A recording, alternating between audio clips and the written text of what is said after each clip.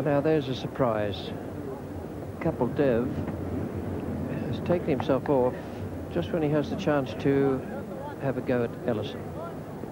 And it's to be Maninder Singh.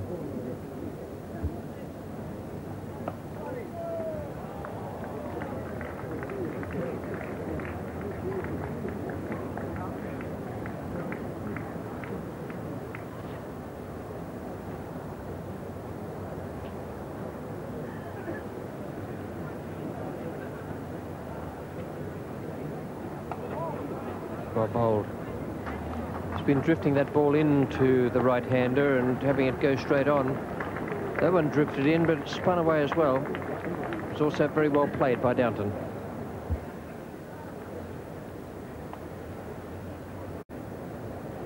So England's fight back continues against Maninder Singh from the nursery end.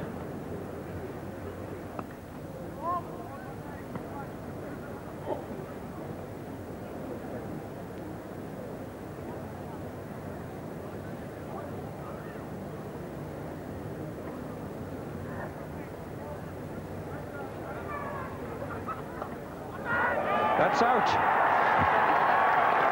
Downton's first real attacking stroke, and that was amazingly caught by Ravi Shastri. Amazing because it's quite a surprise that Downton hit the only fielder placed back there out of the close ring. Yes, so the ball just keeps running just for India and against England. That really could have gone a number of different places. You can call it good field placing by Kapil and his bowler. And perhaps Paul Downton needn't really have played that sweep stroke. Pitching right outside the leg stump, he couldn't have been LBW, he could have just kicked it away. But he went for the runs, and he's just picked out Shastri, standing about 40 yards just behind square.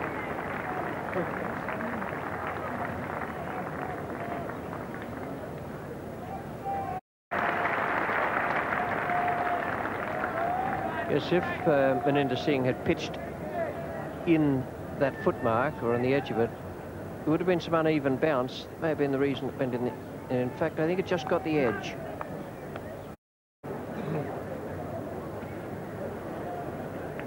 John Embury to take strike.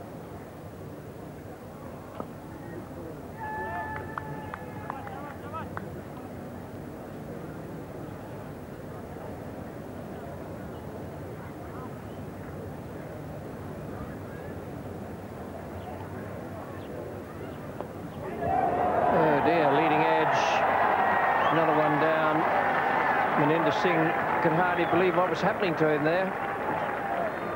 One moment the bat was turning and the next the ball was coming back at him at dolly height.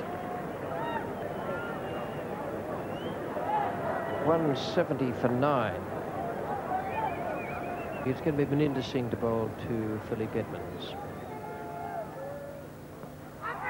Oh, well caught.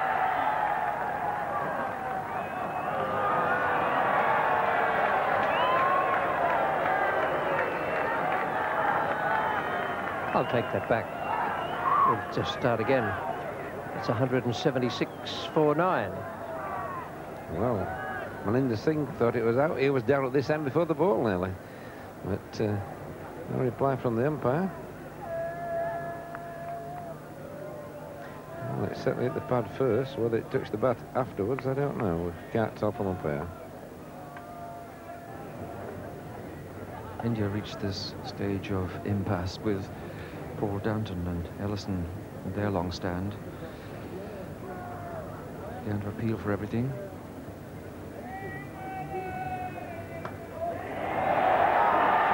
That concludes the proceedings for today, gents. And you know, it almost ended in the same fashion. It was Downton who had a swing at the left-arm spinner and was caught, and so did Edmonds. Fancied the cover drive. Maninder Singh, the man who's seen it all over in the end. 180 all out, England. And that's not nearly as many as David Gower would have preferred. I reckon he would have wanted something around about the 250 mark to set India a proper target tomorrow. 19 to Richard Ellison, and then the struggle at the end for Embury, Dilly and Edmonds taking up time as well as trying to score runs, and only 172 runs scored in the day. Kapil Dev, the Indian skipper, will be delighted by his own bowling figures there, 4 for 52, and also by the match position, which shows India in a very, very strong state at this moment. 134 runs needed to win,